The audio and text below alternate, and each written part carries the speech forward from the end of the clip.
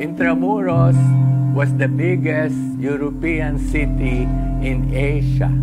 It defines our culture. The problem is most of our officials do not appreciate it.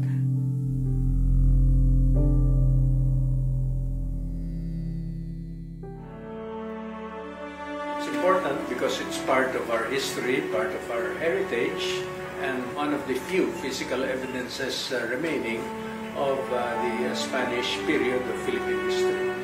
There are many good stories about Filipinos, people who headed the construction of the walls. The carvers were Filipinos also. It was a very exciting time. That's what I remember most, having a restoration force as big as Intramuros was at the time. Well, didn't exist anywhere in the country. When we came into Intramuros to work, what are we restoring? We do not know. How did it look, except for the ruined walls? That's why we have to dig pictures and pictures and pictures just to be able to provide a background. And in the early days, it was really a dead town. Even when Casa Manila was finished, we would make whatever pakulo just to bring in people. The greatest satisfaction I had was the presence of a good team because basically the three of us were the ones who set the initial directions of the Intramuros administration.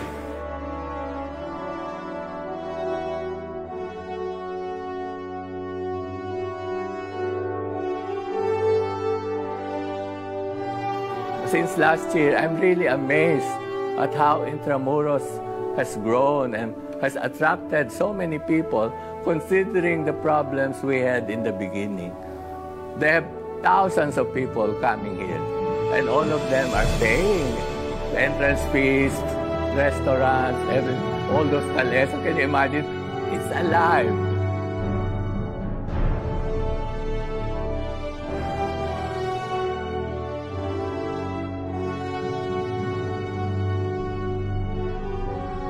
You have many people saying that Intramuros should not be preserved because it is a colonial memory and that should be erased. I don't think so.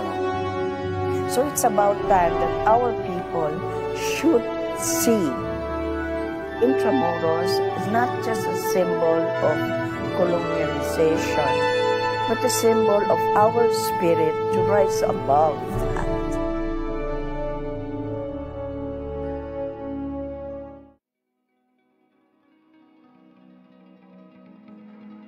Intramuros for me is a place that tells you the story of Manila, the city that I was born in, the city that I worked in, and the city that I live in and will probably live in for the next years. My life with Intramuros began in 1999 when I started volunteering for a museum, Bahay Chinoy. And it was from there that I started doing cultural work, and eventually which led to us establishing our tour outfit in 2005. Intramuros is a place of a lot of personal memories for me because I've been coming here since I was a little boy. I remember my first trip here was in the 1980s when we had a school trip at San Agustin Museum. And I distinctly remember getting freaked out because I went to a crypt with lots of dead people, and which nobody really explained what they were. So that fascination with Manila's history, with my personal family's history, began here in Intramuros. I think what we do here in Intramuros introduces people to our city. And by introducing Intramuros to our visitors, we tell them the story and we make them understand the city, my city, Manila, what it was, how it is today, and what it will be in the future. My hopes for Intramuros is to be a place that is anchored in its past, but at the same time, it's a place that can have new ideas for the future. No? A place that will inspire people, a place that will create good memories, and a place that will make you feel good about being a Manileño.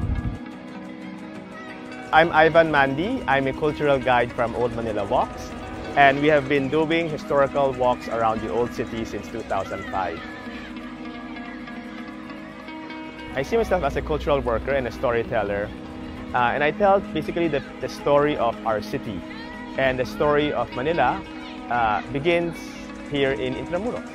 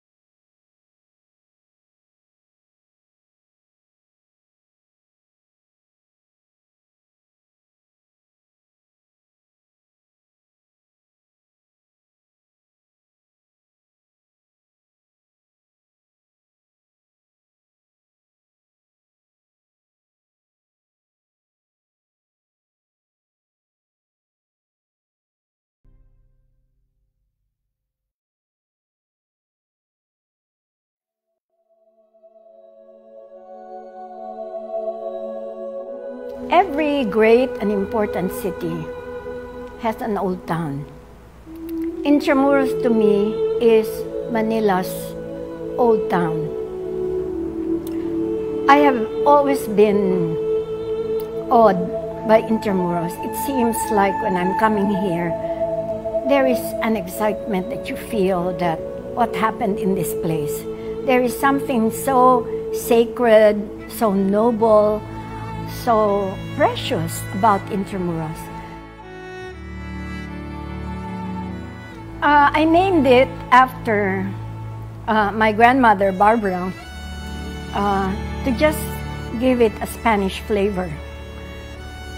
And for some years, after a few years, we decided to really gear towards heritage so that people will see and know what is heritage, what is sinauna, yung kinaugalian natin, yung traditions natin, which will be seen in our cuisine and in our performances, in the dance that we present here in Barbara's. I would attribute it to my mom, to my mother, who taught me the value of work, the value of excellence, the value of feeding people in style and giving them satisfaction. I would want to happen, that Intramuros will be remembered by every person who comes to this place because of its uniqueness, its sacredness, its history, its everything. There's so much here. I'm Barbara Gordon de los Reyes of Barbara's Heritage Restaurant. I have been in Intramuros for the past 30 years, which has been a great part of my work, my joys. It's like an adventure.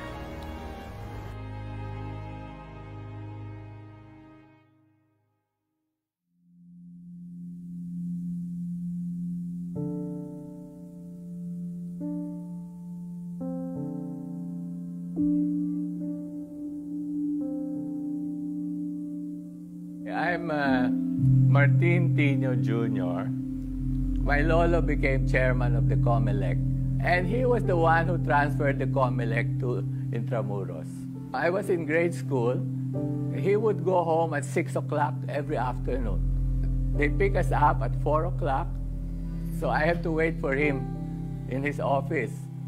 So I would go around Intramuros in the early 50s. It was all ruins.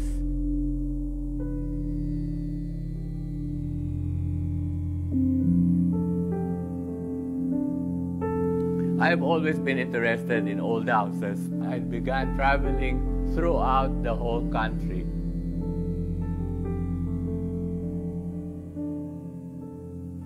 Intramuros was the biggest European city in Asia. This is our history. It defines our culture. The problem is most of our officials do not appreciate it. IA was founded.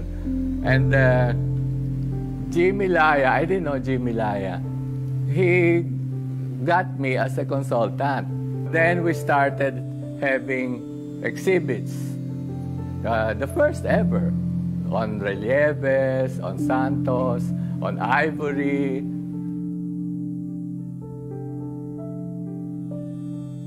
We have all these horrible looking modern buildings. I wish they could tear it down and rebuild it properly. And in the early days, it was really a dead town. Even when Casa Manila was finished, we would make whatever pakulo just to bring in people. In the afternoon, Intramuros was empty. Empty. There was hardly any people. Since last year, I'm really amazed at how Intramuros has grown and has attracted so many people, considering the problems we had in the beginning. They have thousands of people coming here, and all of them are paying entrance fees, restaurants, everything, all those cales. Can you imagine? It's alive. You can see the whole thing is alive.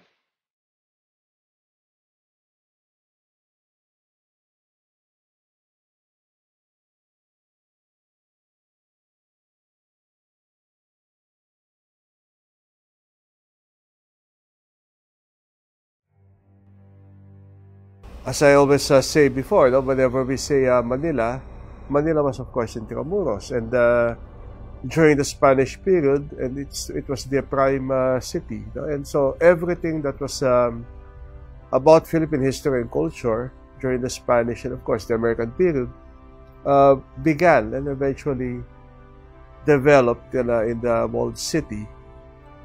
And in the course of time, this would become also a prime urban tourism area, especially with the restoration and the heritage conservation that has been going on in the city. I think the biggest challenge for Intramuros is for it to be incorporated into that modernization without affecting the historical heritage of the walled city. I mean, accommodations can be done for the modernization that is happening. Internet, telephones, modern facilities for tourists, but it doesn't have to come at the sacrifice of what existed there before.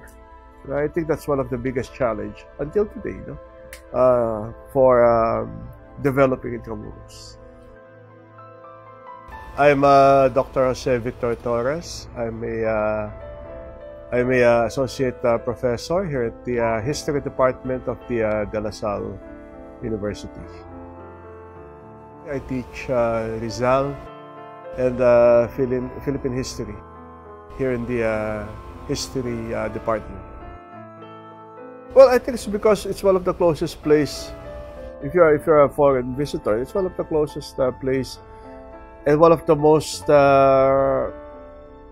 visited based on tourism information. It's one of the most visited places in Manila. Because you have to remember, Manila is the capital city. And a capital city has to have its attraction, both old and new. And for so many years, that old attraction, I don't mean old because it's passé, it's old because it's part of our past. And the realization that there was something that remained behind for the people to know and experience and see with their own eyes is probably something that's an experience, a good experience for visitors, both foreign and local. I'd probably siguro describe Intramuros as rich. It's rich in heritage. It's rich in the Filipino identity, and it's very rich in our history and culture. And I think that would fit the description not only before but today. And as I always said, whenever you walk through the streets of Intramuros, you are walking through Philippine history.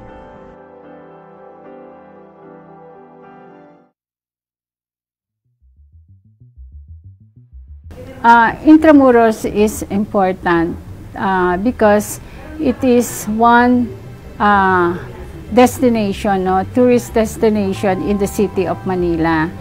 And of course, this is a historical city. It is a city within a city because the schools are here, churches are here, institution, agencies, of course, the big churches here who always support the IA, and of course the training center who are here, the hospitals are within the city of Intramuros.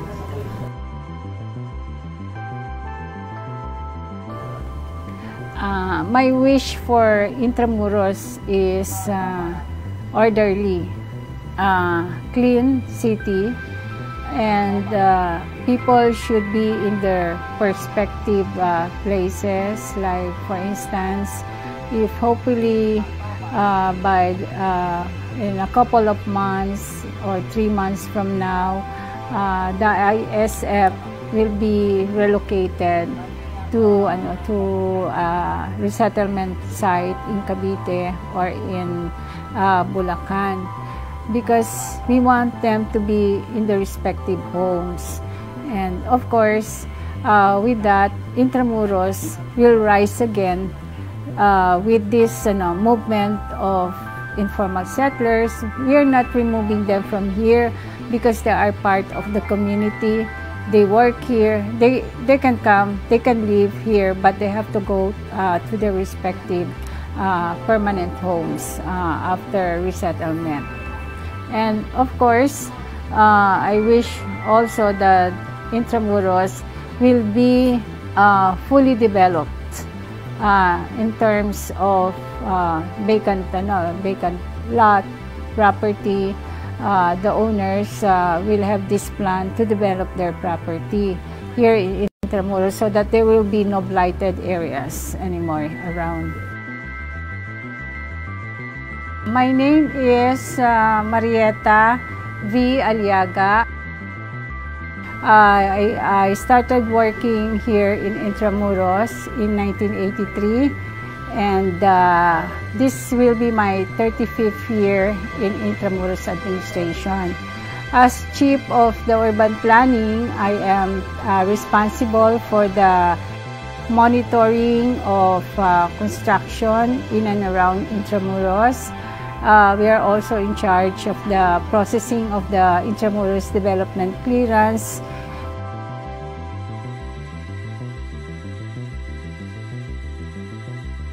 Intramuros should be cherished, should be loved, and should be taken care of, because Intramuros is historical.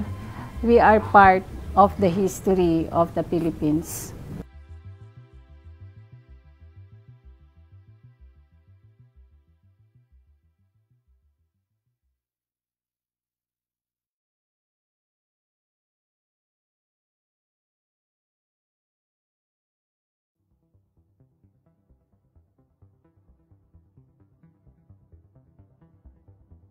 Ang Intramuros sa akin ay mahalaga. Ito ay naniniwala ako, ito lang ang Old Manila na siya ay nagpalago ng Metro Manila. Ito yung prime mover ng urbanization din ng Metro Manila.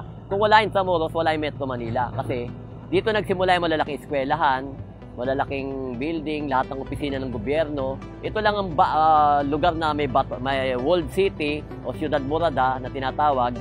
Kaya nandito yung mahalagang building, tao, saka dito lumago. Pero noong 1920 hanggang 1930, lumalabas na rin hanggang 1900, lumalabas na yung mayamang pamilya para magtayo ng malalaking bilya kasi masikip na rin Intramuros, mainit. Kailangan mag-expand, mga eskwelahan, lumabas sa Intramuros. Tulad na ng UST, lumabas siya noong 1927. Tapos yung mga iba pa, Ateneo de Manila, nasunog siya noong 1932. Tapos lumabas din siya.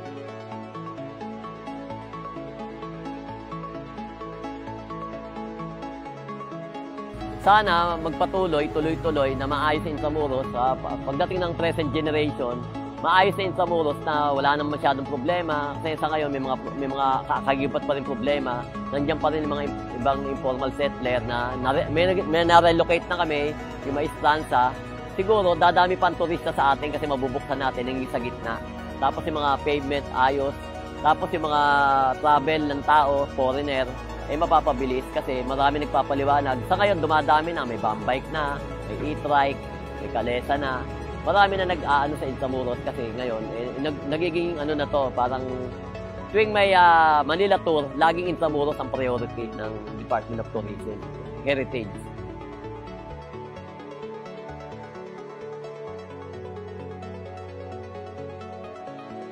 Ako nga pala si Mr. Reynaldo Cadiz, nagtatrabaho sa Intramuros ng almost 40 years, from 1979 hanggang ngayon. Naging restoration inspector din ako sa Intramuros kasi lahat ng mga ginagawang restoration, idinaanan ko from stone cutting, tapos pagbubuhos, proper document.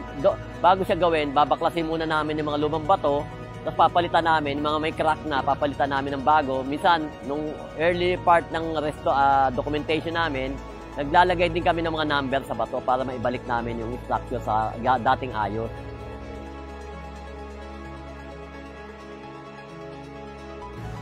Napaka-importante Intramuros kasi ito yung natin eh. So, sa buhay ko napakahalaga to kasi dahil sa Intramuros nandito ako nagtrabaho 40 years, naging tanungan ako ng mga pangyayari dito na bagamat hindi ko inaabot iba, yung mga archaeology, tunnel na nahukay, mga artifacts. Tinatanong ako, mga nahukay ng mass grave, halos lahat building na nirestore, kung ano ba yung mga dating opisina dito ng pre-war. Kasi nagbasa din ako ng mga libro na about sa archives namin. Tapos yung mga old photo, napakahusay ko mag-identify kasi kabisado ko yung old photo and then in new, yung pagkakaiba.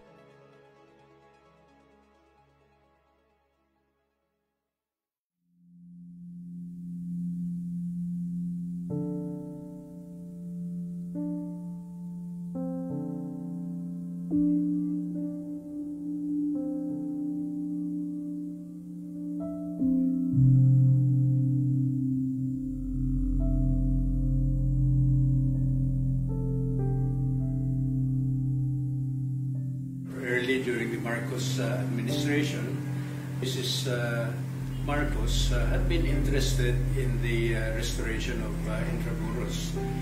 She led the restoration of some of the gates of Intramuros. Mrs. Marcos got the engineering divisions of the different services of the military. There were lots of objections. I'd call the attention of President Marcos. So he asked me to draft a charter for Intramuros, which is what I did, and that is the Intramuros Administration Charter.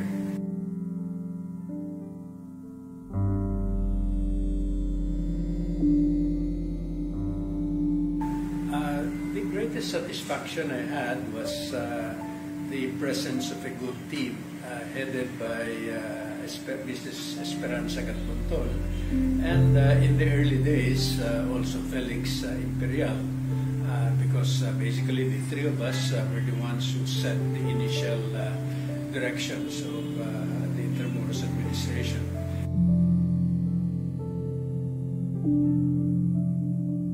It's important because it's part of our history, part of our heritage, one of the few physical evidences remaining of the Spanish period of Philippine history.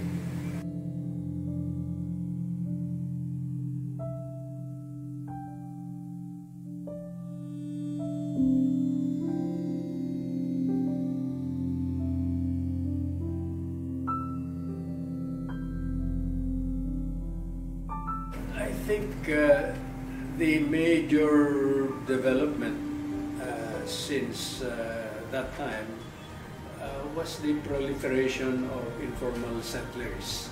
And it seems to me that the proper and humanitarian relocation of those informal settlers is critical to the future progress of the Intramuros.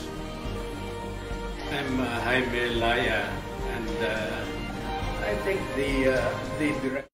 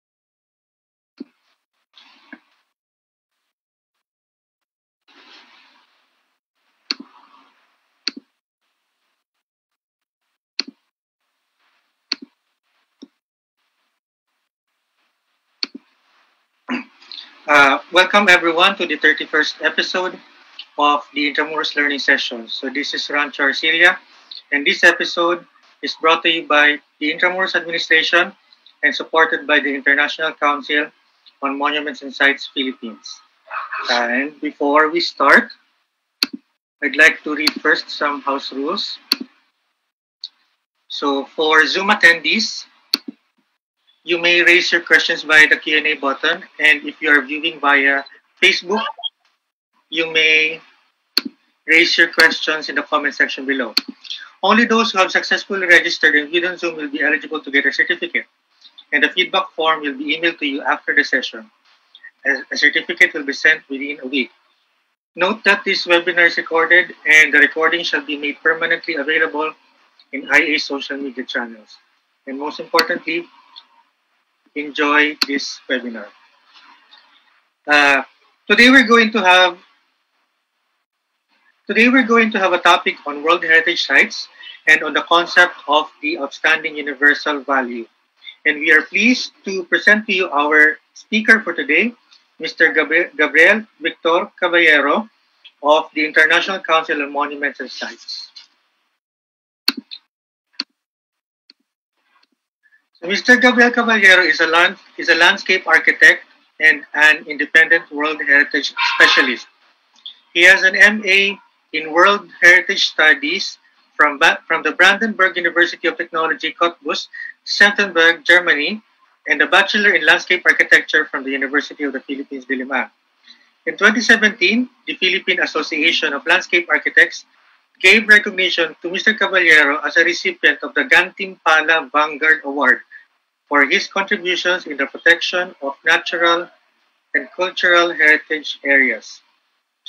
He is currently involved in a key project in Singapore that is sensitively creating a new tourist destination set amidst the natural protected areas of the Central Catchment Nature Reserve. And, if I may add, he is currently the Communications Officer of the International Council on Monuments and Sites Philippines. And welcome, Mr. Caballero, and we look forward to your presentation. Thank you very much for that, Rancho. It's a great thing to be here in the learning talks of Intramuros administration. So allow me to share my screen and do the presentation. 1 second. So for colleagues who are in the Philippines, good afternoon to you. And for colleagues who are in Europe or the Arab states, good evening. And for colleagues who are in the Pacific region and the Americas, good morning to you. I would like to present my presentation today on cultural significance for World Heritage Sites and understanding the concept of outstanding universal value. So my discussion points will be covering a couple of items. One is a background of the World Heritage, and I will go to the definitions of outstanding universal value and proceed with the 3 pillars of OUV. That's the shorter version of outstanding universal value. That the World Heritage criteria, authenticity and integrity and protection. And I will go later on to the role of World Heritage sites for communities and how, as normal people, we can help protect and conserve not just World Heritage sites, but heritage sites in general. So, recently, last August, I was invited by the Heritage Conservation Society to do a talk on a similar topic, but related to the significance, the cultural significance of sites. And I was happy to be part of this team with Miko Manalo, Carmen Bulaong, Kathleen Tontico, and Mark Evidente of HCS. And we've also provided some information on what it is to be having sites of cultural significance. I believe some of the participants of that webinar was also there, so nice to have you here. So when you think about World Heritage sites, right, you think about, and you close your eyes, you think about the jewels of the world, the best of heritage in the world. Most of the time when we think about Europe, we think about, the Eiffel Tower or Paris, and that has been stuck to many people's minds. When we think about Asia or World Heritage in Asia, the Great Wall of China is something that appears. And if you think about natural sites, we think about the Great Barrier Reef or something similar to that. And this other picture of the Galapagos is the place of where Charles Darwin created his theories of evolution, is something that is part of our consciousness. But when you think about it, the World Heritage Sites was not about this grandeur and sites like this. It has now become a brand of national narratives and international perspectives of values. This was not the case when it started out in the beginning. Now, I will share with you a little bit of a story of how it started out. First of all, in 1959, UNESCO had a campaign in saving this site called Abu Simbel Temple in Egypt. And it was something was happening there. There was a dam that was being created, and it will flood this whole area. So the states parties of UNESCO came together and say that we should help protect this very important site. And eventually, from 1964 to 1968, they managed to move the site to another location, and this became one of the first World Heritage Sites. By 1972, the states parties of UNESCO decided that they need to have a convention concerning the protection of world cultural and natural heritage. So this is the first time that it became, people see heritage in both lenses, as both cultural and natural heritage, as one thing. After 20 years, there are many sites that have been part of the World Heritage.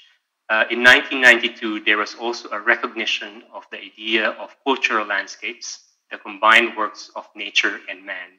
It's not just about the monumental sites, it's now about the landscapes. Fortunately, one of the first sites that was recognized as a cultural landscape is the rice terraces of the Philippines. And our beloved colleague, Gusto Villalon, was one of the first persons to advocate this. With the popularity of World Heritage Sites, in 2005, there was a question that came out, what can be done so that the sites in the World Heritage can be more balanced, more credible, and more representative of the world? A lot of times before this, if you think about Europe, you have a lot of heritage sites that have been nominated there and then part of World Heritage. Most of the places that we know of are World Heritage in Europe. But there was a need to share the story of other places in Africa, in the Latin American region. And this was the starting point of that global strategy for a credible World Heritage list. In 2011, UNESCO provided a recommendation called the Historic Urban Landscape, which believes and advocates that cities are not just very, very static places. They are evolving, they're changing, they're like an amoeba that needs to look at both the perspectives of development and also heritage, and how do you put it all together. It is a place that is always alive, and cities are always alive when we go to the future. So in 1972, the word outstanding universal value actually just was not very, very much present. It only came out in the preamble of the World Heritage Convention. So in the preamble, there are three parts that it somehow says this. These are the three parts. In paragraph 6 of the preamble, it says something about a cultural and natural heritage of outstanding interest that needs to be preserved. The second time that it came out is the paragraph 8, which is about cultural and natural heritage of outstanding universal value that needs collective assistance. Okay, and the third one is cultural and natural heritage of outstanding universal value that needs effective systems of protection.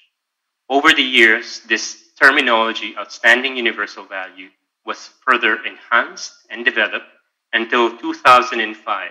The operational guidelines of the World Heritage has already solidified its perspective, which is the outstanding universal value means cultural and or natural significance, which is so exceptional as to transcend national boundaries and to be of common importance for present and future generations, for all of humanity.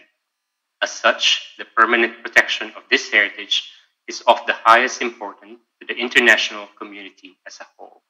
What that means is that these sites in the World Heritage List is so great of an importance that it transcends any national importance. It goes beyond that and becomes part of the international narrative that we want to pass on for our future generations, for all of humanity. So this is now the value of World Heritage Sites. So in the protection, if you think about laws and you think about how these sites are protected, what is advised by the operational guidelines is that World Heritage is the utmost sites of protection. Unfortunately, the local sites, if they're not national sites of significance, they cannot be World Heritage. They need to be recognized by the national bodies that they are of world significance. And our laws and many, many other countries have these kinds of laws. Some of the laws will be considered as like for other kinds of designation, like what you see here, ASEAN Heritage Parks, Ramsar sites for wetlands and biosphere reserves. They're equally important sites, and they're also covered by the UNESCO in a different kind of format. So don't worry if sites that you have are not necessarily World Heritage sites. They can be in other designations as well. The outstanding universal value has three pillars. The first one is the property meets one or more heritage criteria. There are 10 World Heritage criteria. The second pillar is about the property meeting the conditions of integrity and authenticity. This one I will share a little bit more later, what is integrity and authenticity. And the third is that the property meets the requirement for protection and management. This is what I was saying earlier about the laws and management systems. So I will go through this in more detail later on, but I will mainly focus first on the World Heritage criteria. So the World Heritage criteria, there are 10 criteria in the World Heritage list. 6 are for cultural heritage criteria, and 4 are for natural heritage. The next few slides, I will be taking you through different parts of the world, places that you might already know, that places that some of them I've been to, some of them I want to go to, or places that I have professional relationships or had work on, or some of them are very, very interesting sites to me. So, but these are not it's only a handful of in the list. There are 1,000+ sites in the list, and I will not be able to know all of them, but I will just give you how people see them and how they are worded in the World Heritage Convention. So the first criteria of World Heritage is masterpiece creations. It represents a masterpiece of human creative genius. So those masterpieces that are in this criteria are the perfect examples of beauty, of imagination, of creative works, of the best works of renowned architects like Le Corbusier or Oscar Niemeyer, of great civilizations like Angkor Wat, the Forbidden City, the Vatican City, Borobudur, and Kremlin and Red Square are having this Criterion 1 masterpiece creation. The Sydney Opera House that was inscribed in the World Heritage List in 2007 is said to have comprising of 3 groups of interlocking vaulted shells with roofs that has 2 main performance halls and a restaurant. Under Criterion 1, it says that it represents multiple strands of creativity, both in architectural form and structural design, and a great urban sculpture carefully set in remarkable waterscapes in a world-famous iconic building. Now, this site was built it took them 14 years to build, and it is considered as one of the most over-budgeted buildings in the 21st century. The original cost of the building was estimated to be 7 million, but it eventually became 102 million. Imagine 14 years to build and 102 million. I think it was very, very expensive. And it was funded by the state lottery. Another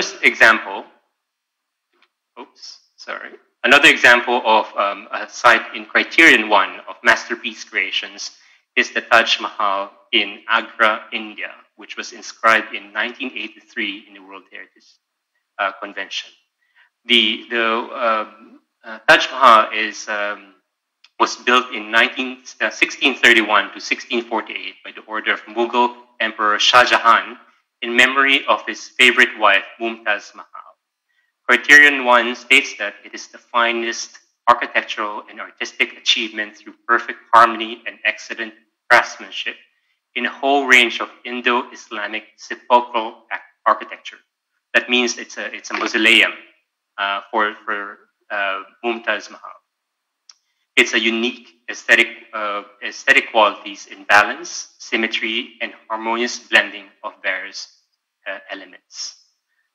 So it is very, very symmetrical, and it is a very good representation of one kind of architectural expression in the Indo-Islamic sepulchral architecture.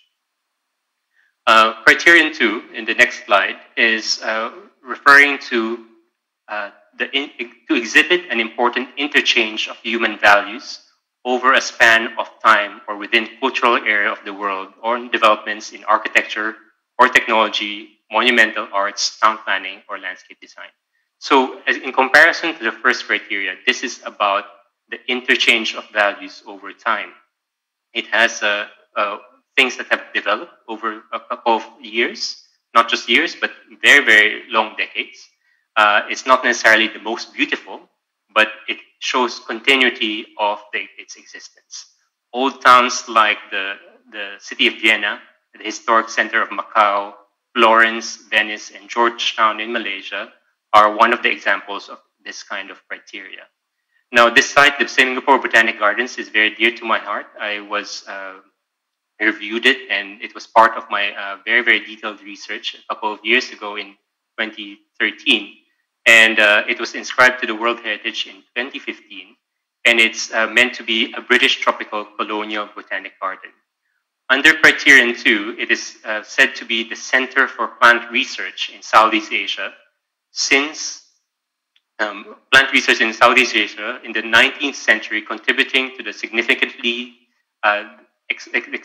expansion of plantations in rubber in the 20th century. So this is a picture of that rubber that is being investigated by Henry Ridley during 1888, and then now there's not much of the rubber that is happening in the Botanic Gardens, but that has spread throughout the Asian region, and that is still something that is going on up to now. So the story is that continuity of the line of technology and science behind the rubber industry.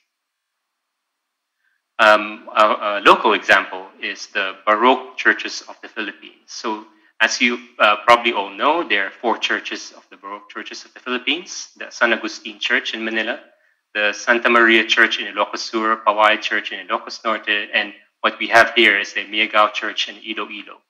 So this is inscribed under Criterion 2 as an established style of buildings and design that was adapted to the physical conditions of the Philippines. Built by the Spanish in the 16th century, it was a reinterpretation of what he calls a Baroque style. It is reinterpreted by Chinese and Philippine craftsmen.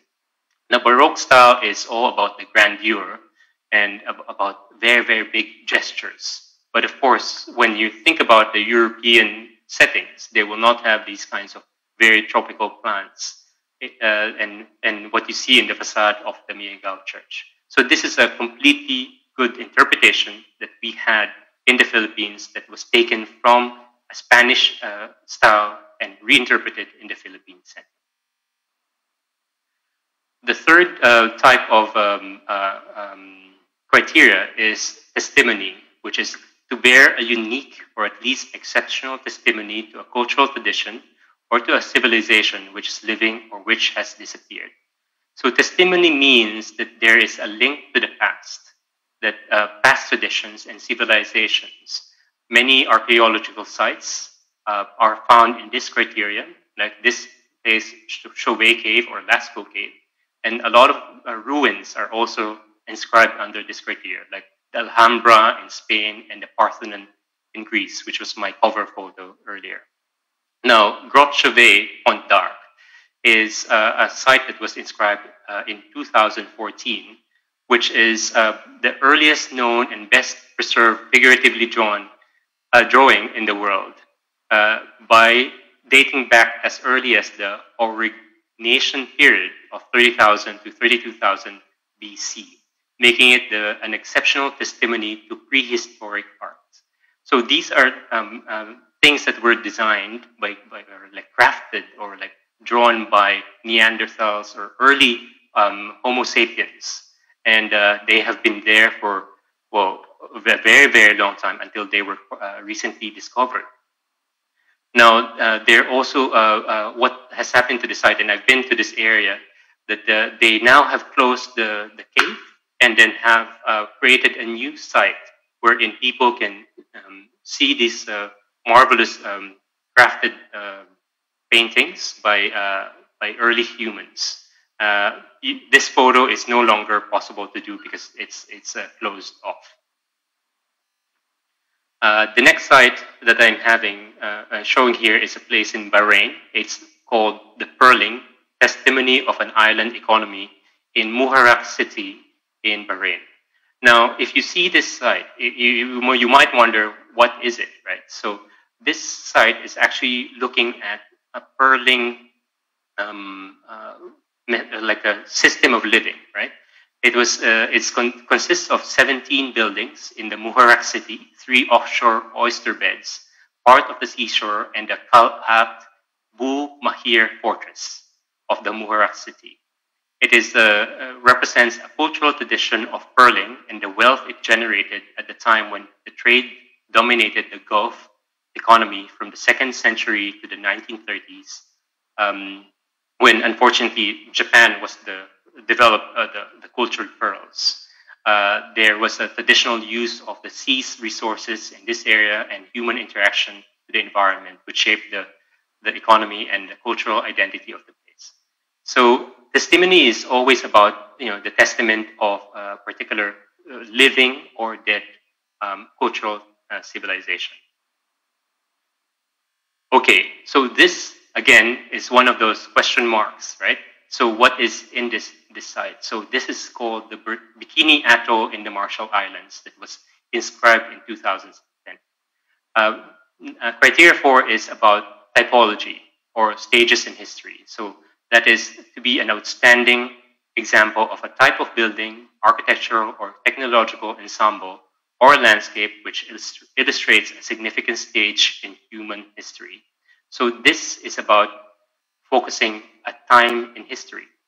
Now, the Bikini Atoll, even though this picture is quite deceiving, was also a site of the United States decision to do nuclear testing in the Pacific region. The Bikini Atoll was selected in the Marshall Islands, and 67 nuclear tests were carried out from 1946 to 1958, including the explosion of the first H-bomb in 1952. Criterion 4 has indicated this is an outstanding example of a nuclear test site and a testimony to the birth of the Cold War, and it bears testimony to the race to develop increasingly powerful nuclear weapons. It bears witness to the consequences of the nuclear test on the civil population, the population of the displacement, and public health issues. So the World Heritage doesn't only tell about the story of beautiful things. It also tells a story of these kinds of sites that have very, very meaningful stories to tell, even though Marshall Islands is not so accessible.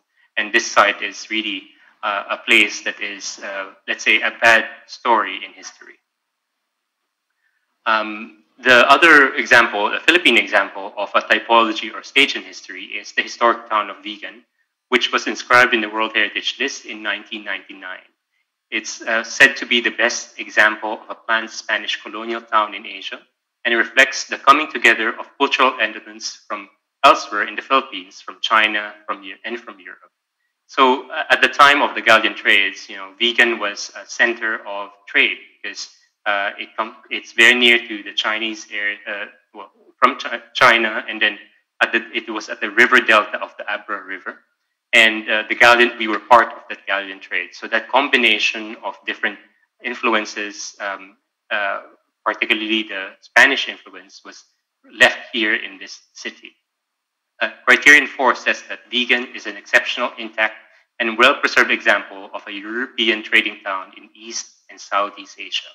So we have to also note that there are also other trading towns in Southeast Asia. Macau is an example of the Portuguese town, which is also inscribed in the World Heritage List. And Georgetown is an example of a British trading town in Southeast Asia.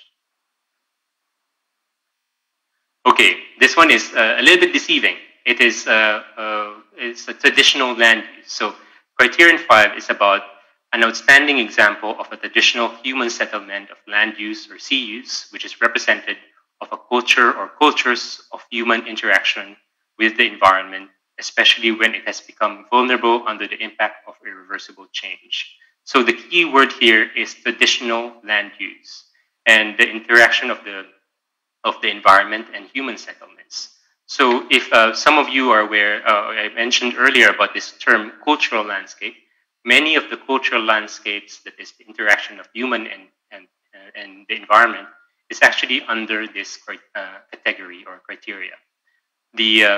Some examples in the World Heritage List are the following. So the coffee cultural landscape in Colombia, the tequila landscape of agaves in Mexico.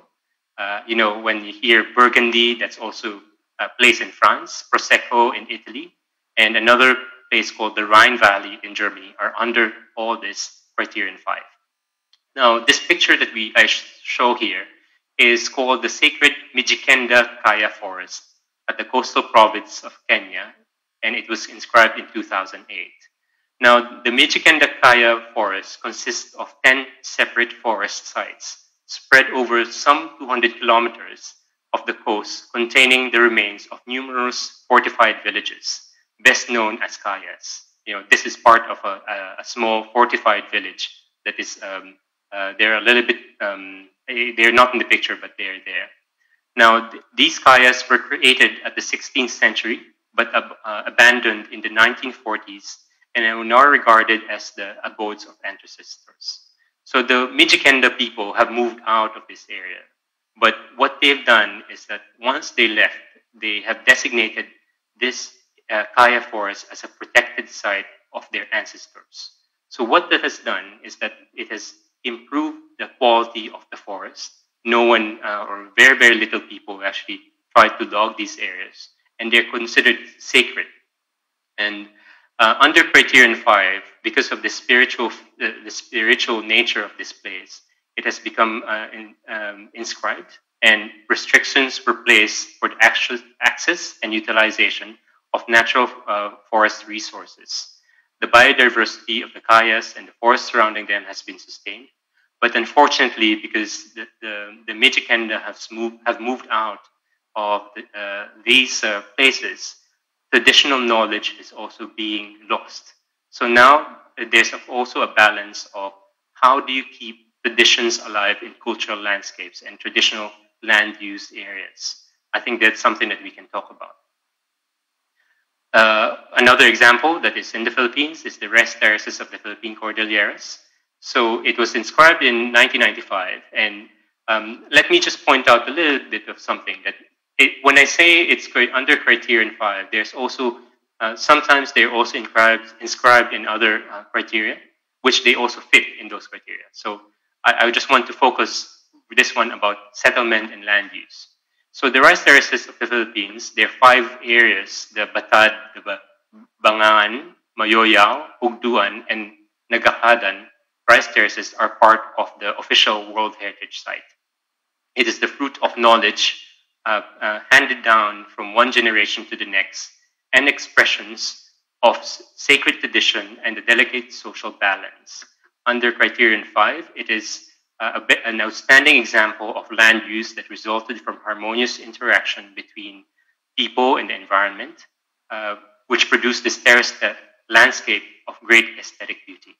What people don't know much about is that the reason why this is quite sustainable is because most of the forests on top of the mountains have traditionally been kept as forests, so that once it rains, it doesn't run off too much to the terraces and create like massive floods. And the irrigation system that was developed here is taking into account all these different conditions of the site and the mountains and the use of irrigation for food production. Now, I will go to a site but that some of you might be aware of. This is criterion 6, which is about associations, ideas, and beliefs, which states that it is directly or tangibly associated with events or living traditions, with ideas or with beliefs, with artistic and literary works of outstanding universal significance. Now, associations, this criteria is not so much used by itself for World Heritage, because a lot of places have, well, almost all places have associations and ideas and beliefs behind them. But places like Mount Fuji and in Japan, you know, when you think about Japan and the beautiful landscape, you think about taking a photo of Mount Fuji. It is in literature and a lot of pictures of Japan. Mount Athos in Greece is the holy mountain of the Greek Orthodox Church, and they imagine it as their piece of heaven. Kathmandu Valley in Nepal is also the same thing for Buddhists and Hindus alike. Now, the story that I'm about to tell is not a good one, but it is an important story to tell as well. The Auschwitz-Birkenau is the German Nazi concentration and extermination camp of 1940 to 1945. It is the largest in the Third Reich of extermination camps. It makes me very difficult. There were 1.5 million who were exterminated here, and it was the symbol of humanity's cruelty to the fellow human beings in the 20th century. Okay. Sorry, I'm a little bit. I've been to this site, that's why I'm a little bit affected by it. But it is a powerful symbol, really, that monuments of genocide should be kept as a reminder that it should not happen. Yeah. So they were interestingly nominated at an early stage of the World Heritage Convention in 1979, and it is also a story of the triumph of the human spirit. That through adversity, people can make the better out of themselves. Okay, so a little bit teary-eyed there. Okay, the next one is another not so nice story, but it is also quite important, which is the cultural landscape of and archaeological remains of the Bamiyan Valley.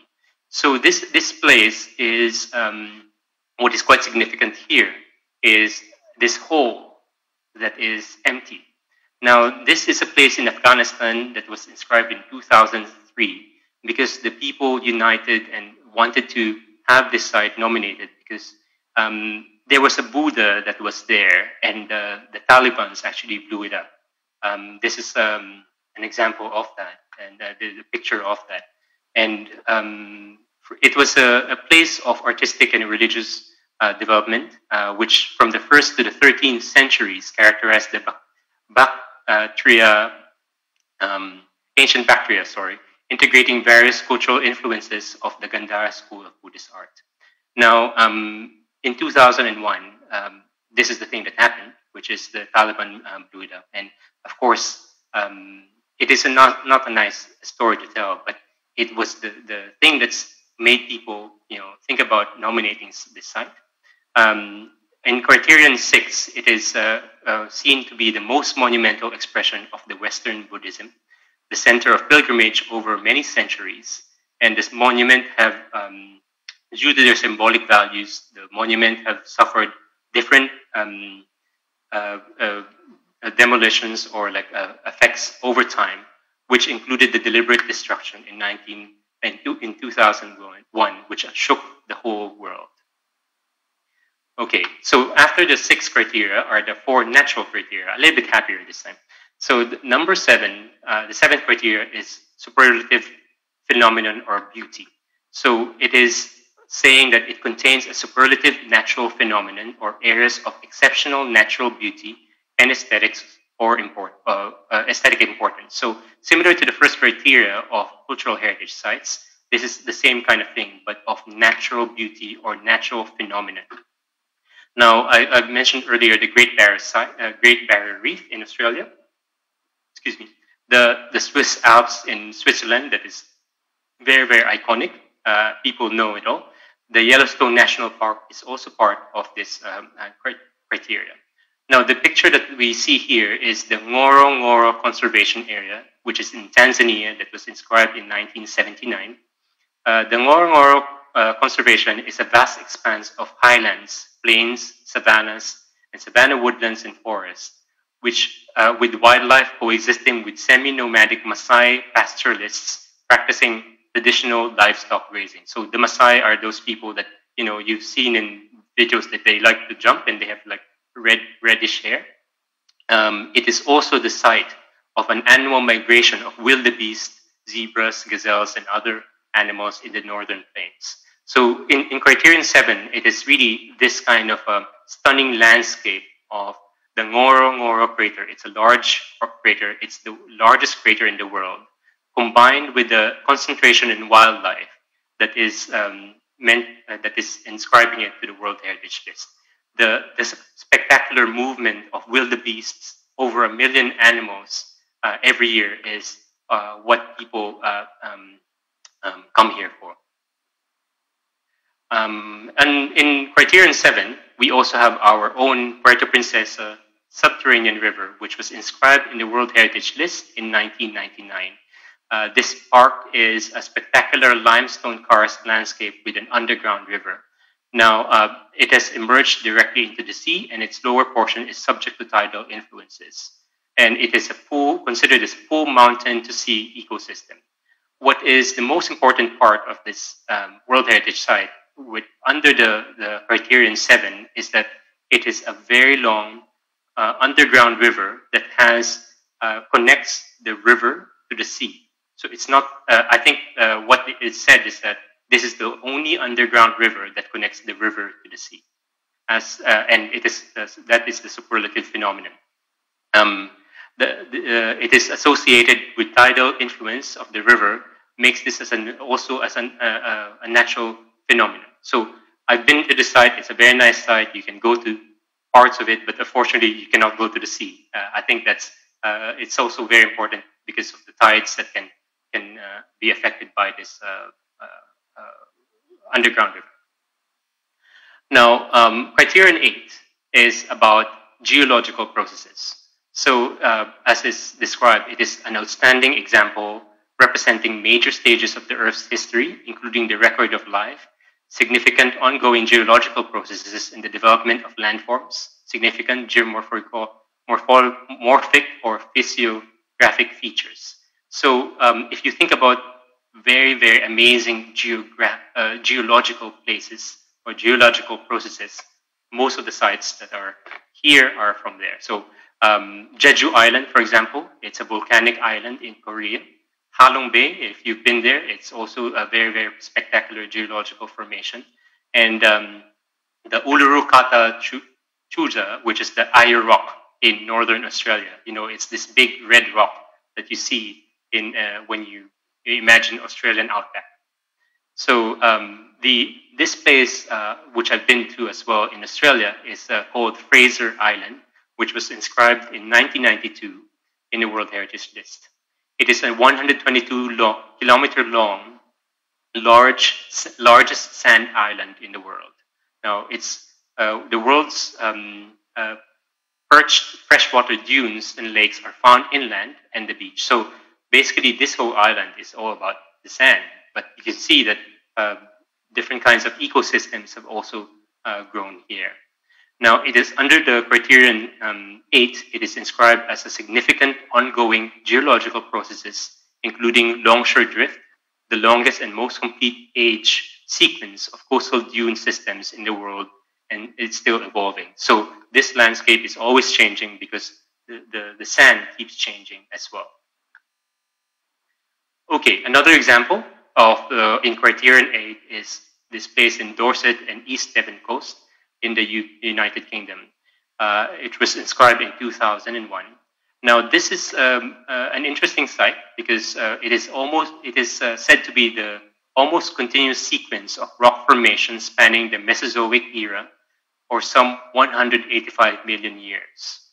It is almost a continuous sequence of Triassic, Jurassic, and Cretaceous rock formations, and it tells a very long story of the Earth's history. It is also globally significant in terms of fossil localities, both the vertebrate and invertebrate, and marine and terrestrial fossils. It's a site of education as well, because geology and paleontology and geomorphology are things that can be taught here.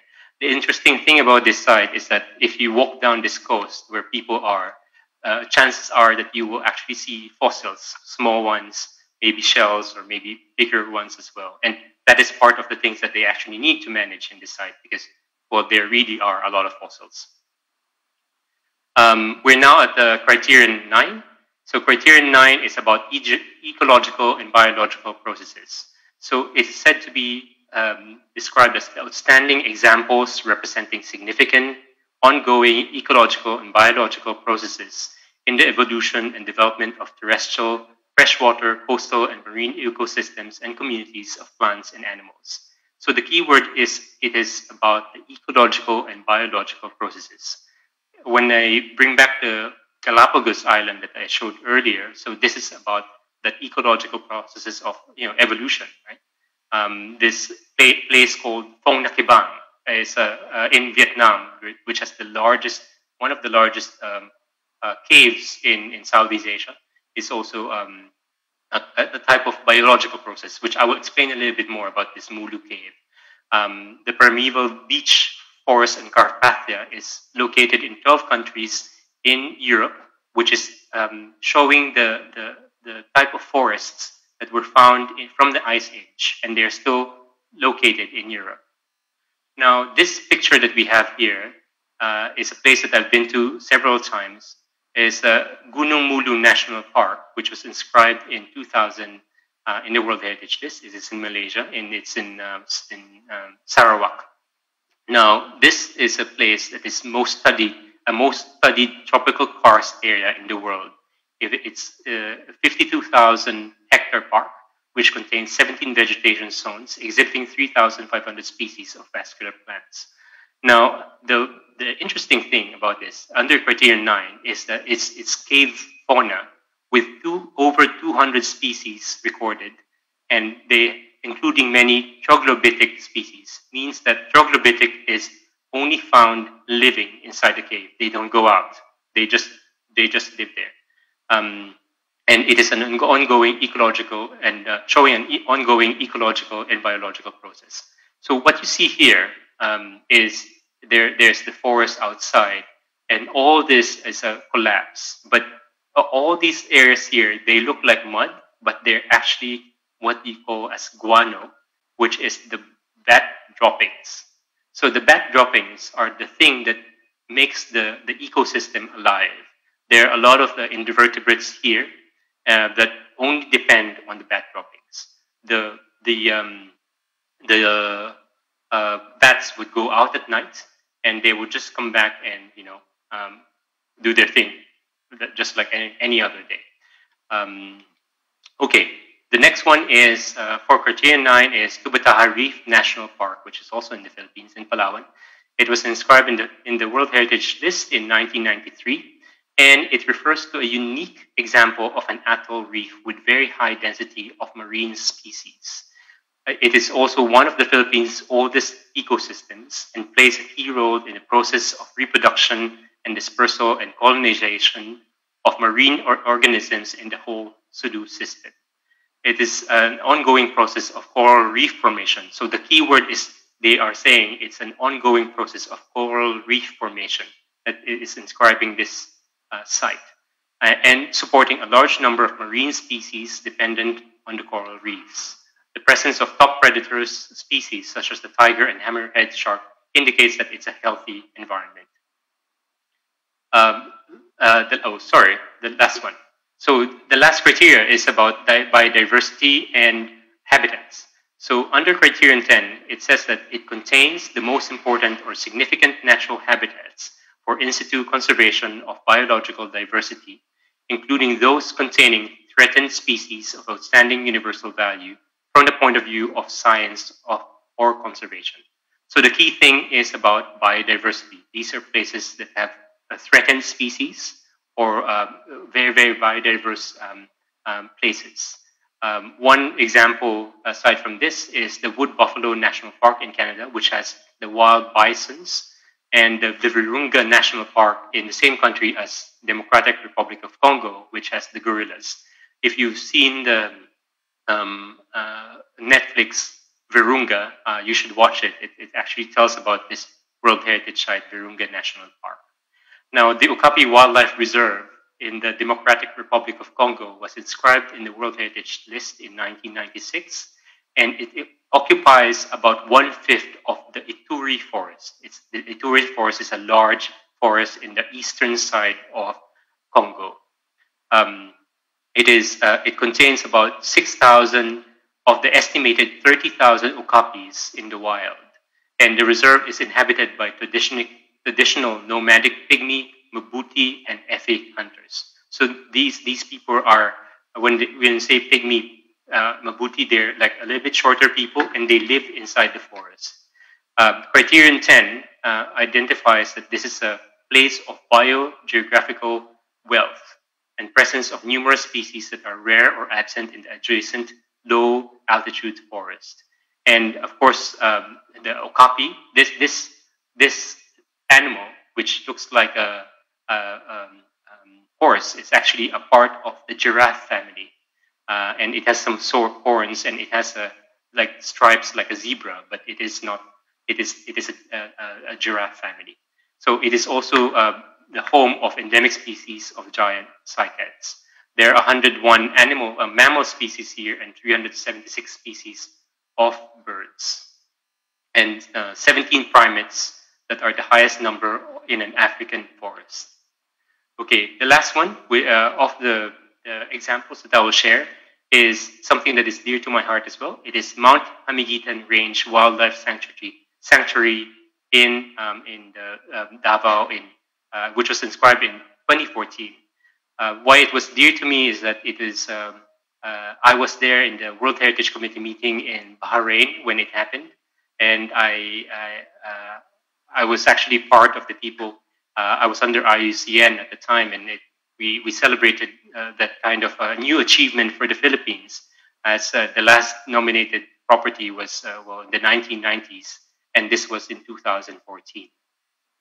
So it's our 6th World Heritage Site in the Philippines, and in the description it's said to be including threatened and endemic flora and fauna, and 8 of which are only found in Mount Hamigitan. They have also critically endangered trees and plants of iconic Philippine eagle and Philippine cockatoo. So this is the range of the Philippine eagle. Now, it is what is also interesting in this site is that they have what you call as a fragile tropical bonsai forest on top. So the bonsai forest is a type of forest that is miniaturized because of the height where it is at. Yeah, and it is substantially intact and highly diverse mountain ecosystem. So those are the 10 criteria, and I will this one I'll go quite quickly to our so that we can go to Q&A soon.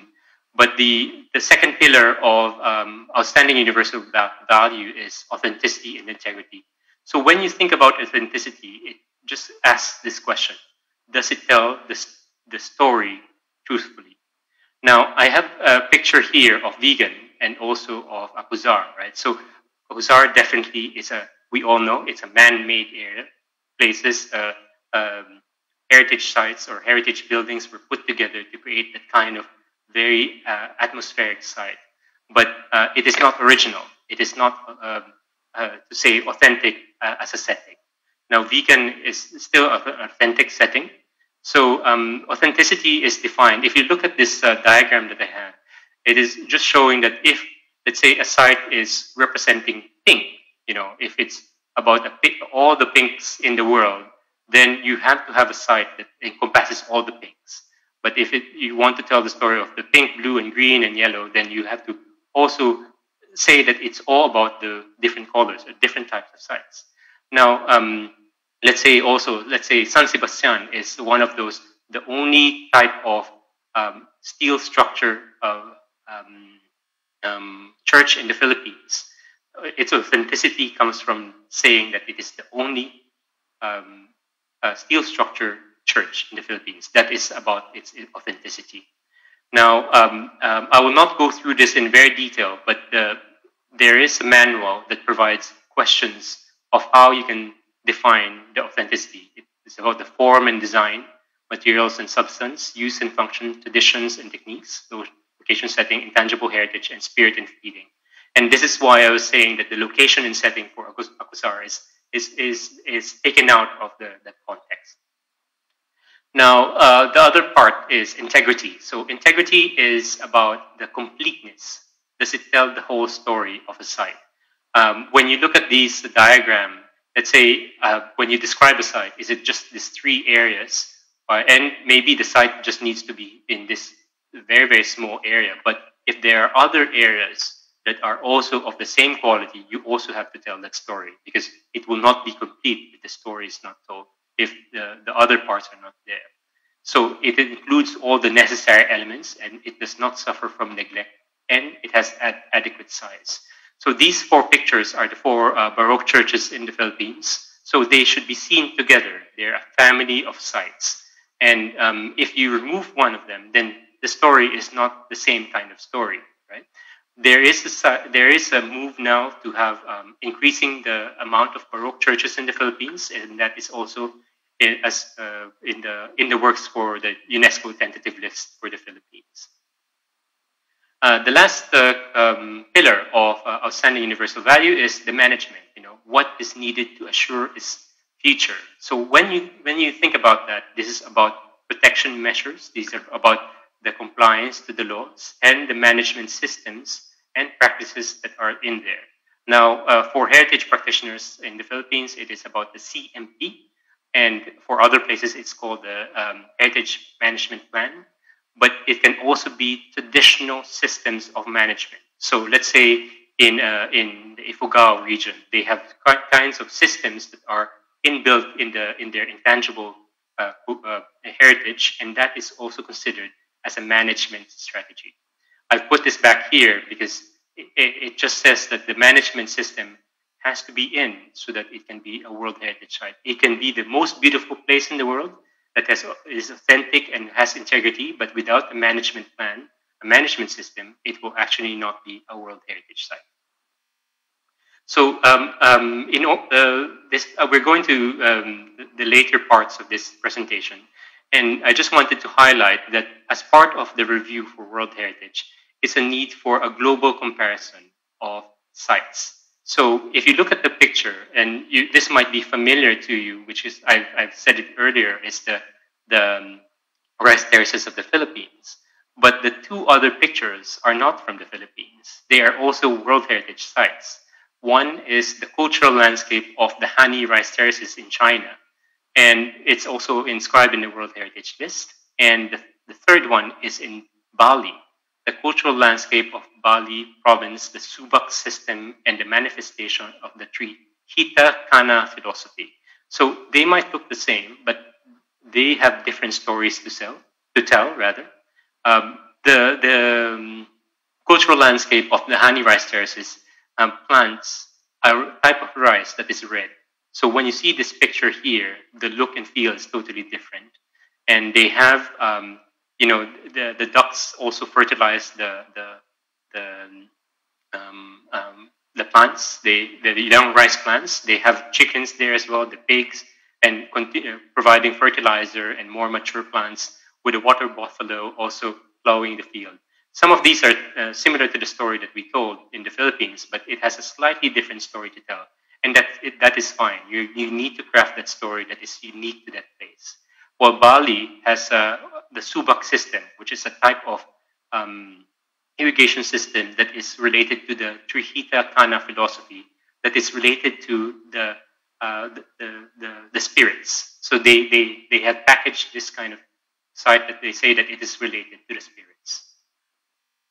Okay, in World Heritage, if you will ask me later on how it all happens, so it comes together first to the tentative list of UNESCO Philippines, and this is now the 19 sites in the list. You can go to the UNESCO World Heritage Center website to see what are in the list. And then all these tentative sites are evaluated by the advisory bodies of the convention, which is ICOMOS, IUCN, and ICROM. ICOMOS is mostly for the cultural sites, and IUCN is for natural sites, but it is a collaborative process for some sites, particularly mixed sites or cultural landscapes.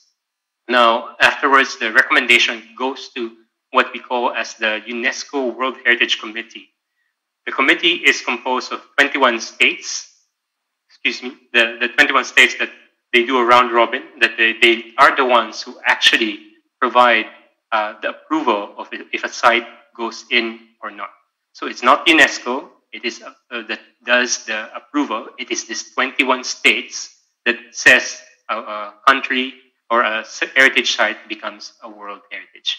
Of course, there are recommendations from experts from ICOMOS and IUCN and ICROM that is provided for that decision to happen. Okay, we are now at the end of this conversation, but when I was discussing all this, you might be asking to yourself, like, what does it all mean? Why do we have to care about World Heritage Sites while in the pandemic, and we can't go anywhere, you can't really travel, and where people are more worried of the food that they eat, and it's very unsafe to travel. But as we can see, World Heritage Sites and people that are surrounding World Heritage Sites also matter. People need to also eat in these areas, and they also have to survive. So the role of World Heritage Sites, and I bracketed world here, is saying that world is, it can be heritage sites as well, that are important to communities. They're a source of livelihood, not just for tourism-related industries.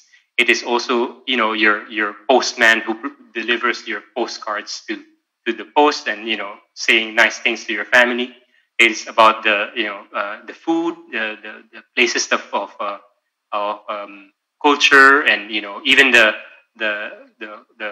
guy who sells the isaw in the street in one of the heritage sites.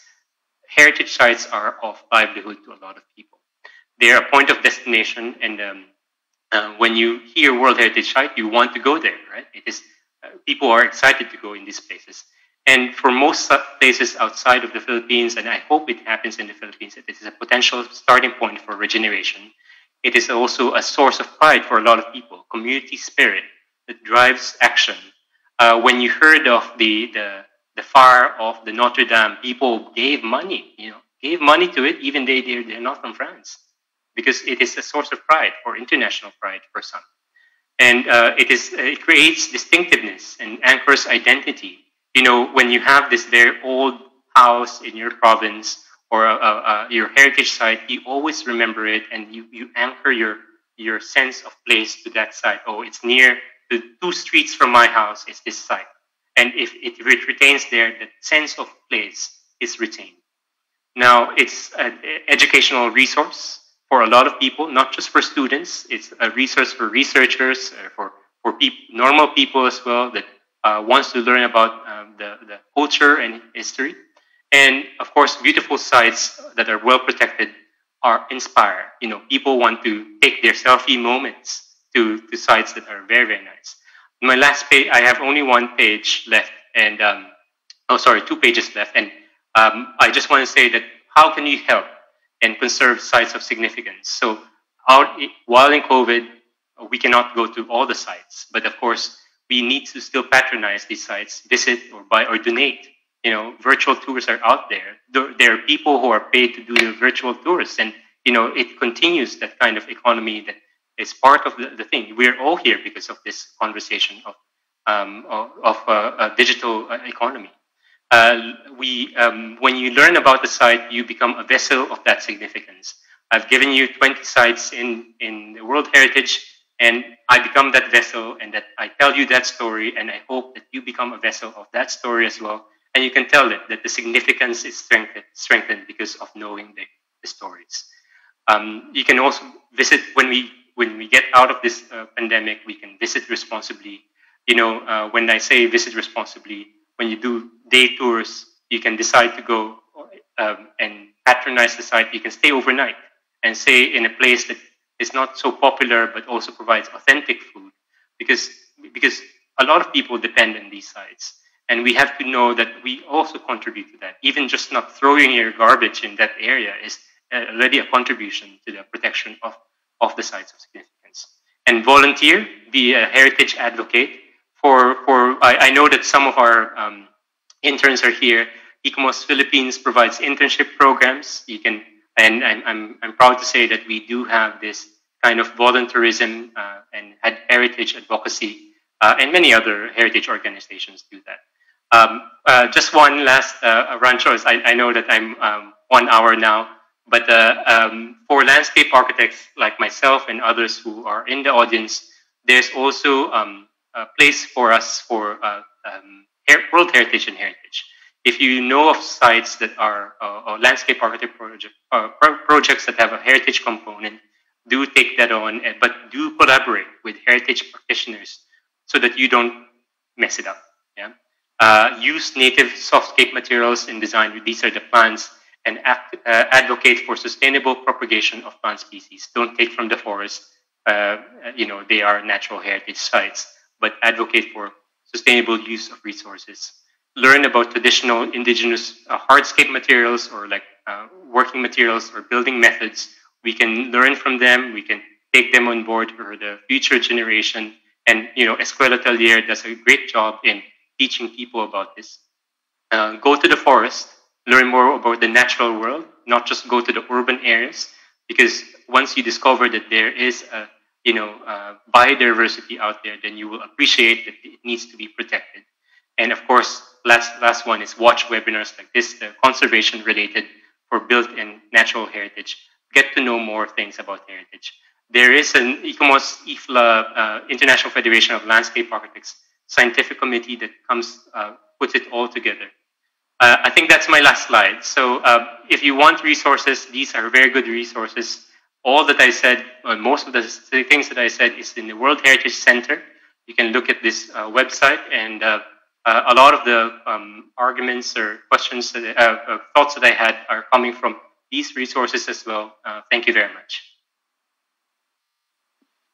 Thank you so much for that, Gab, for that very interesting presentation.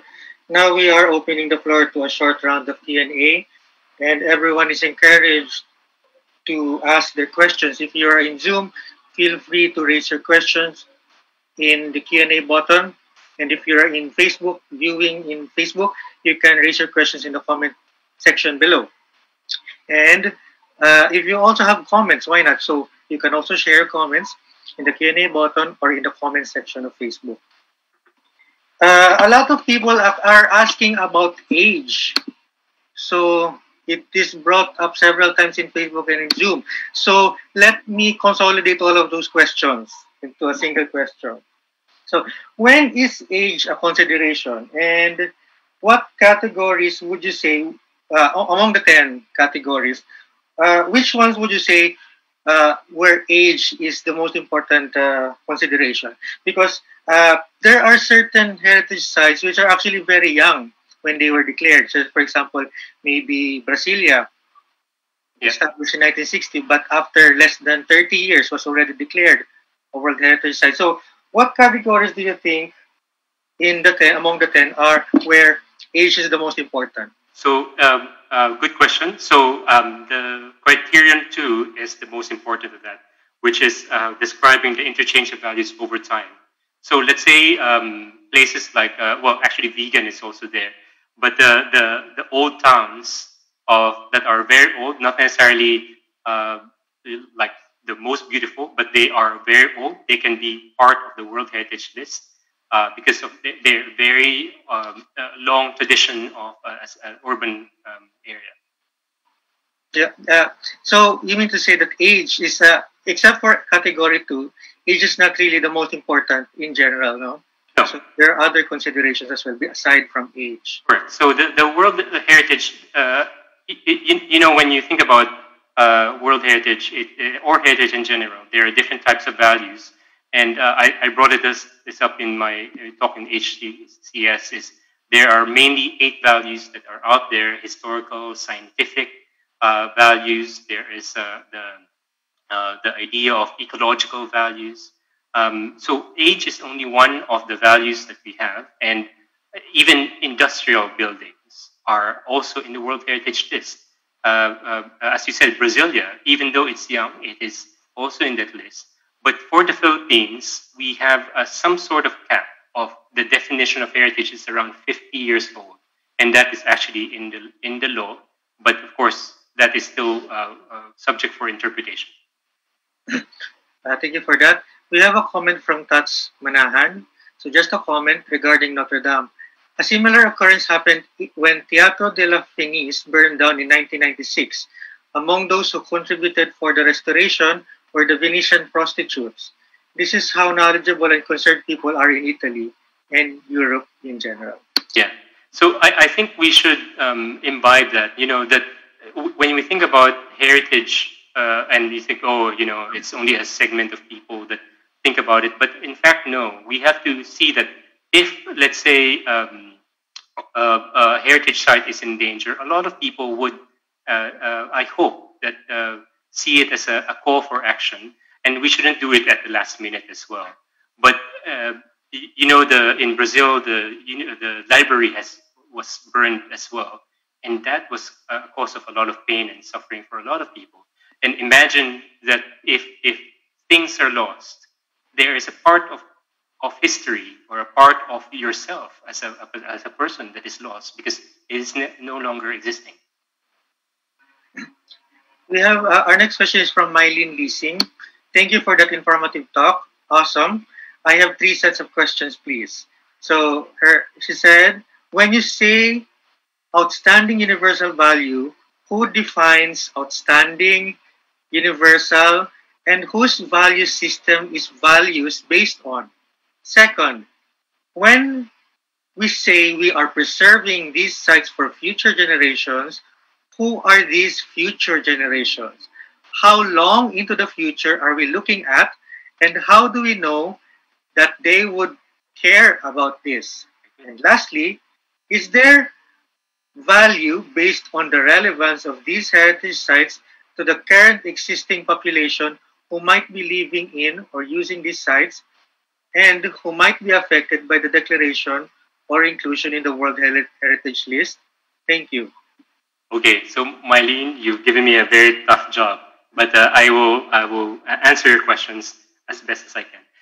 The value systems that are being placed on outstanding universal value, I have to tell you that these sites that go to the World Heritage List is actually combined together as the state party, which is the country.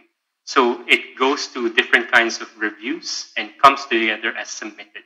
So once the state party, and I call the state party because this is the UNESCO term for it, the state party submits the list, it becomes of the value system of that country, right? So outstanding universal value, it is the argument of the country to the World Heritage Committee, and the World Heritage Committee evaluates this kind of value and says, okay, yes, it is of outstanding universal value. Okay, second question, future generations. I've attended a very, very provocative conversation on this in Amsterdam by Cornelius Horthoff about heritage futures and whose futures are we thinking of. When you think about sustainable development, you also think about the future generation. And technically, we don't know the future generation.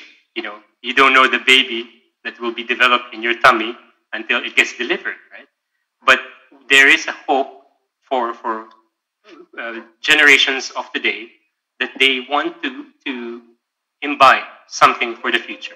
So if the future generation, your future children or grandchildren see that, I don't really value this, but it is for them to decide.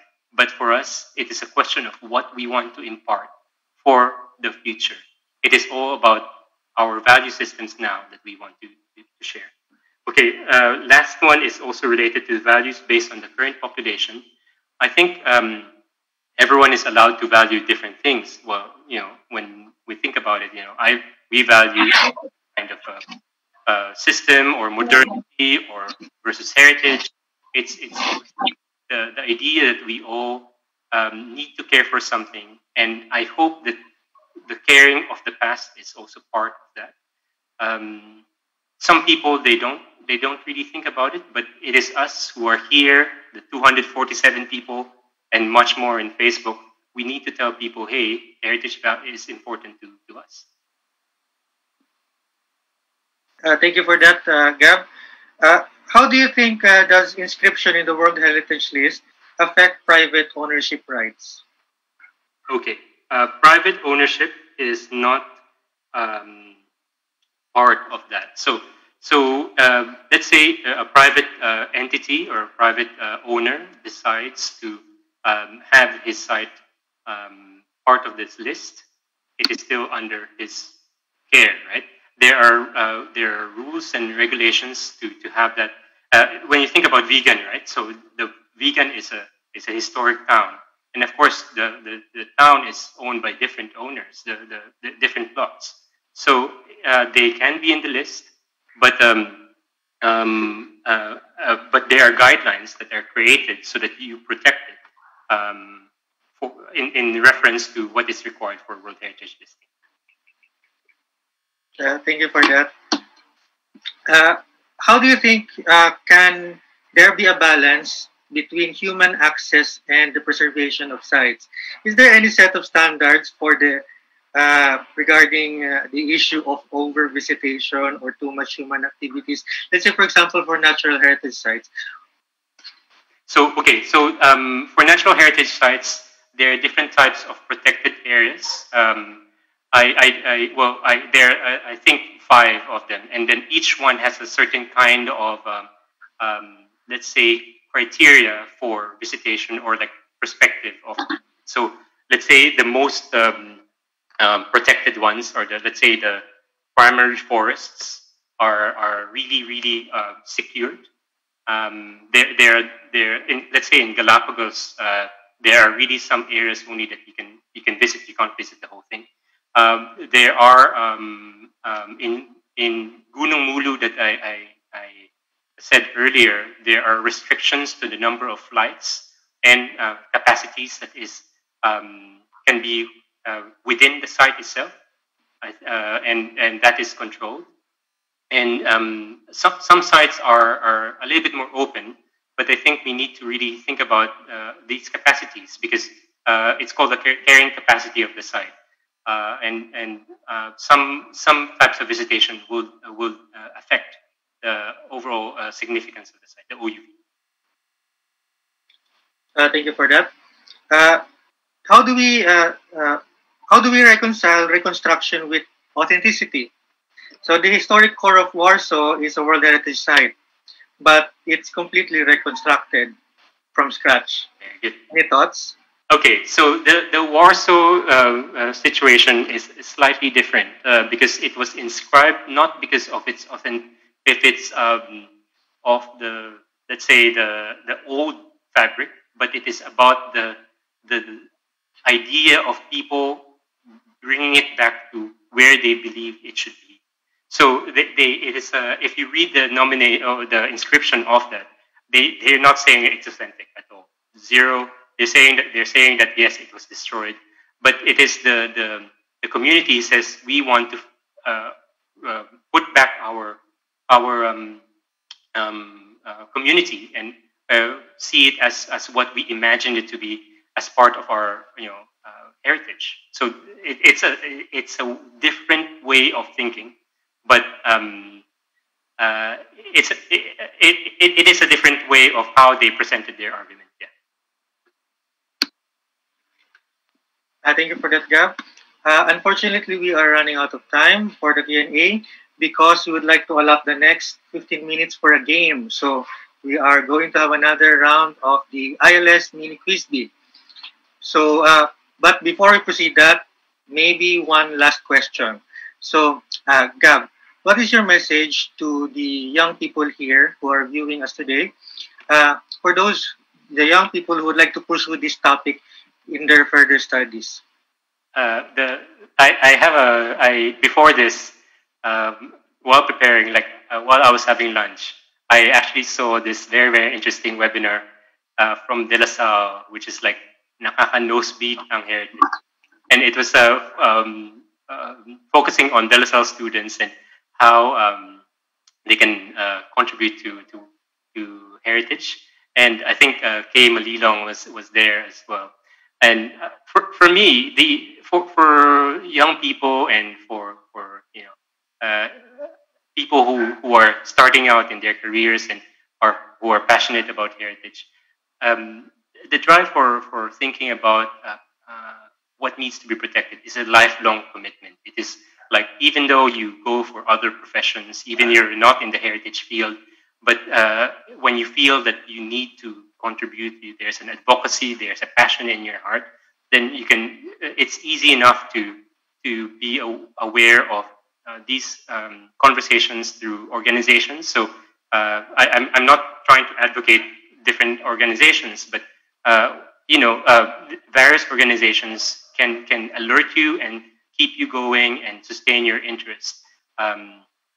There is a lot of knowledge out there, and hopefully when you get to, let's say, learn about sites, you also get a little bit more understanding of the site significance, and then later on, once you become more aware, you fight for it as well with with many people out there who are also passionate, equally passionate with you, but a little bit older.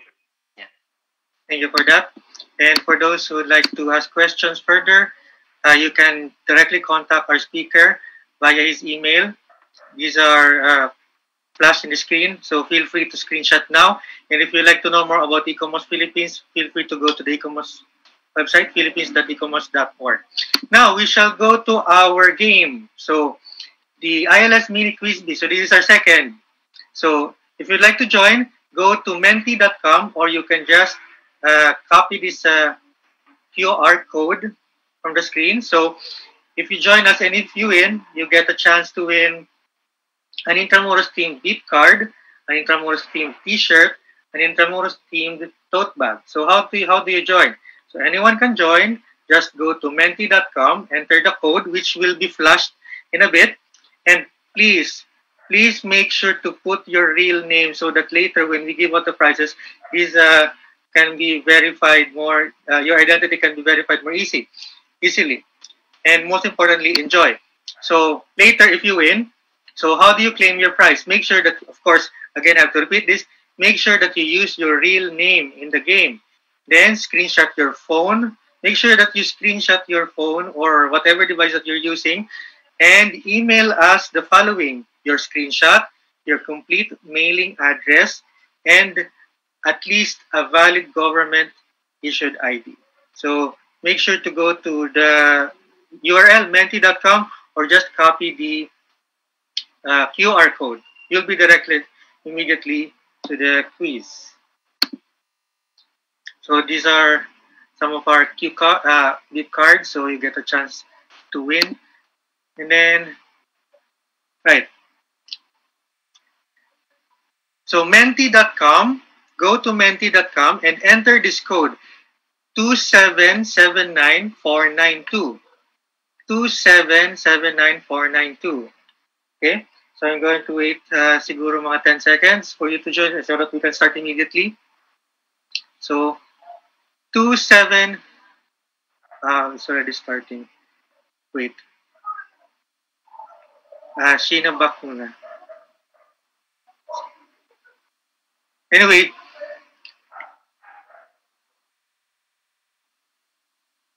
okay, so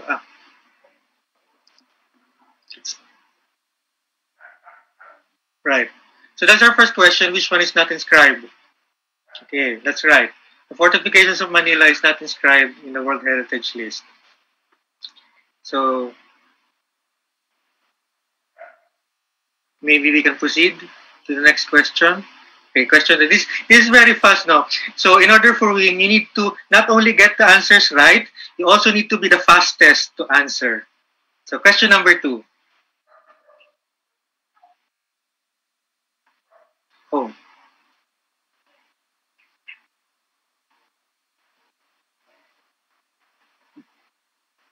"92 people are currently in the game.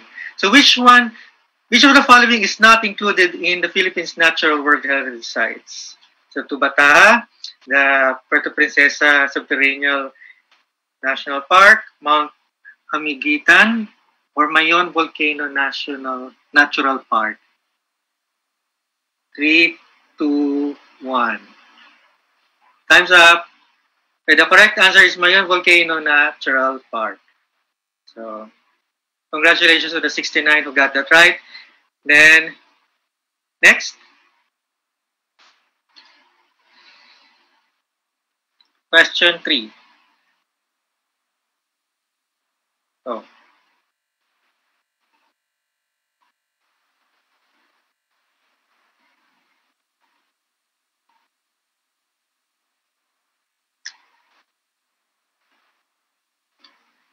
For a moment. Question 3.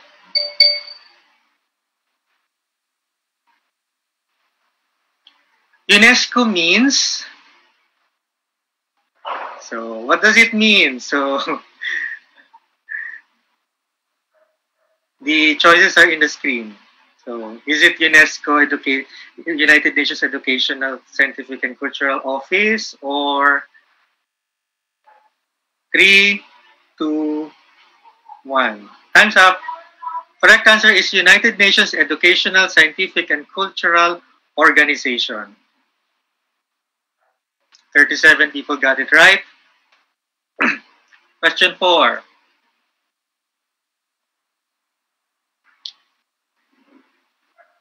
The Baroque churches of the Philippines, as described in the World Heritage List, are as follows, except San Agustin Church, Latsi Church, Pawai Church, Miagao Church.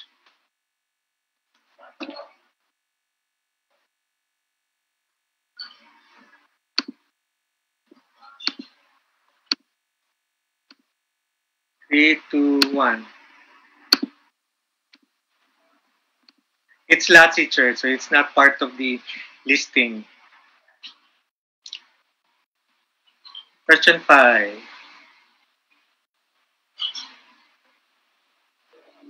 To be included in the World Heritage List, sites must be of outstanding universal value and meet at least one out of how many selection criteria?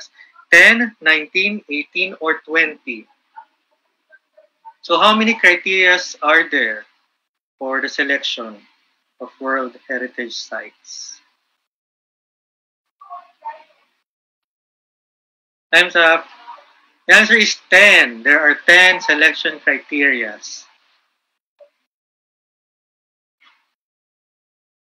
Question 6. So we have 10 questions, so this is the 6th.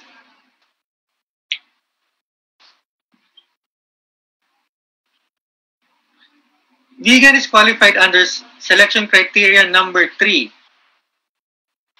Yes or no? To bear a unique or at least exceptional testimony to a cultural tradition or to a civilization.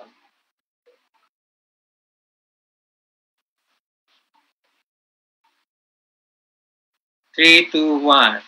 The answer is no. The answer is no. It is not criteria 3.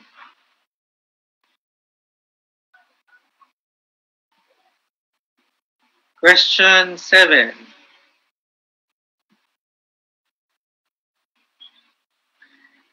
The following are the advisory bodies of UNESCO except IUCN, ICOMOS, ICROM, or ICOM.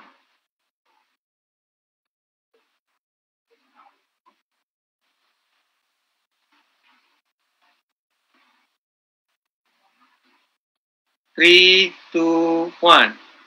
The correct answer is ICOM, International Council of Museums. It is not part of the advisory body of UNESCO. Number 8.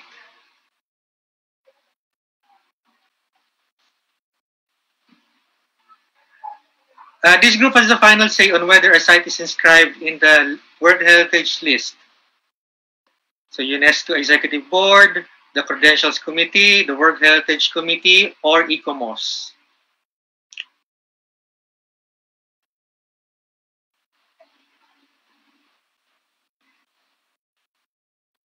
Time's up. The answer is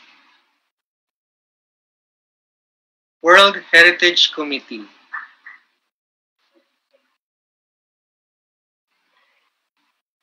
Question number 9. The Baroque churches of the Philippines is qualified under criteria number 1 to represent a masterpiece of human creative genius.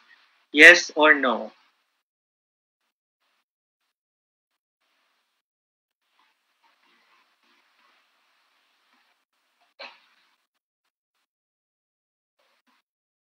Three, two, one. The answer is no. It is not part of selection criteria number 1. Then lastly, question 10 out of 10. What is not part of the 3 pillars of the outstanding universal value? World Heritage criteria, comparative analysis, integrity, authenticity, or protection and management.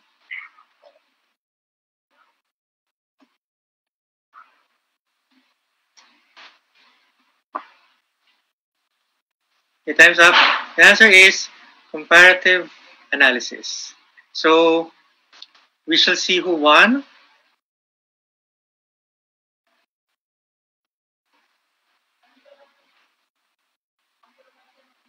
Our winner for today is Mr. Igal Hada San Andres, followed by Mr. RJ Punong Bayan. Congratulations, Igal. So to claim your prize, you can just email us the screenshot of your phone and a valid ID. So thank you everyone for joining us in our quiz. And feel free to follow us in our social media channels. We are available on Facebook, Twitter, Instagram, and YouTube. So feel free to subscribe. And if you missed this session or if you came in late, don't worry because this session is recorded. And later we're going to upload in our YouTube channel. So just key in the Intramuros Administration in YouTube. And we are also available in Google Arts and Culture. So just key in Intramuros Administration to view our digitized museum collection. Then finally, we are calling for papers for the second Intramuros Young Scholars Conference. So this one is open to young professionals. So you must have completed an original undergraduate thesis in Intramuros and age must not be beyond 30 at the time of the presentation. So our conference is on November this year and only unpublished research will be accepted. For more info, you can get a copy of the call for papers in our website at intramuros.gov.ph and you can email us at archives@intramuros.gov.ph. And just to announce that Intramuros has been nominated as 2020 Asia's leading tourist attraction in the World Travel Awards, Asian edition. So how do you support us? So just go to worldtravelawards.com and then verify your account and then click Asia and then go to outstanding votes and vote for Intramuros as Asia's leading tourist attraction for 2020. Okay. So that's it for today. Gab, would you like to say some final words before we end this webinar? Yeah, thank you very much for that. Actually, I thought it was quite interesting that for the game because a lot of people actually got the right answers. And just a last call for everyone. You know, a heritage advocate doesn't need to be you don't need to be older, and you can be young and be a heritage advocate. It's always in the heart. Yeah, thanks. Thank you so much, Gab, and thank you to all our viewers for today. To all those who viewed via Zoom and via Facebook, thank you everyone. And until next time. But for now, good day. Thank you, and till next time.